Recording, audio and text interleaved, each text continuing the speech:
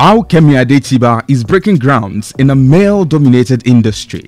You remember this music video from Olamide? This one right here.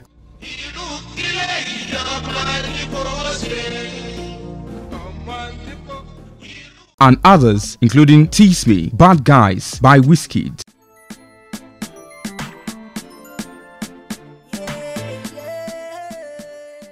My Darling by Tiwa Savage, among others. Guess what they all have in common?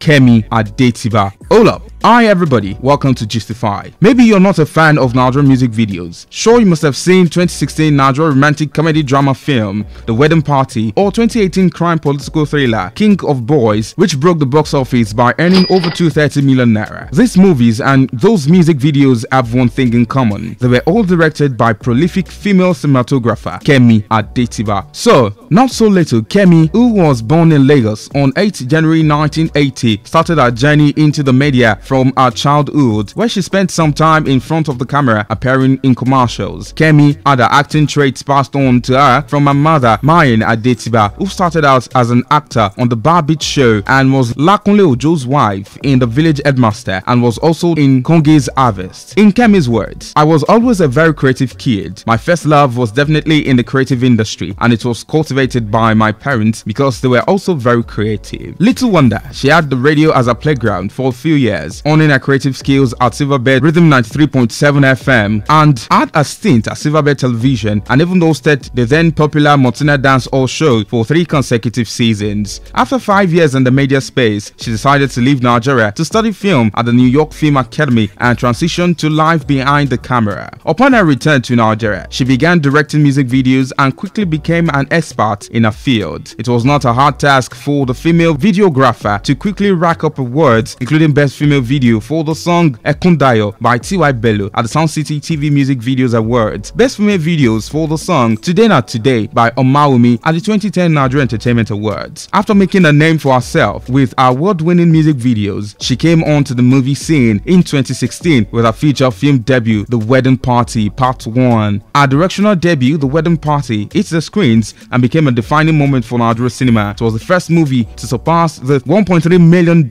mark at the Nigerian box office. Kemi soon broke her own record with her second film, King of Boys. The industry shook on October 26, 2018 when the film hit the Nigerian cinemas. Akorede, you want my crown? Stand up. Come and collect it.